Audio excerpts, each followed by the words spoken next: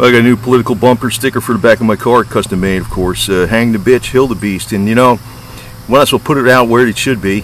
Hey, you know what? Also, I read on GLP, which is not the greatest source in the world, but they said that this bitch, HILDABEAST, Hillary Clinton, received $20,000 contributions from the KKK, which I can almost believe in some ways, because when you're pushing a freaking socialist agenda, really what you're pushing is a plantation for all of us.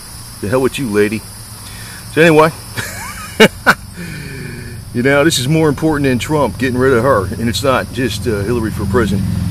Hang that bitch, you know what I mean? This is the way it should be, because she's a traitor to this nation to the max, including her and her husband.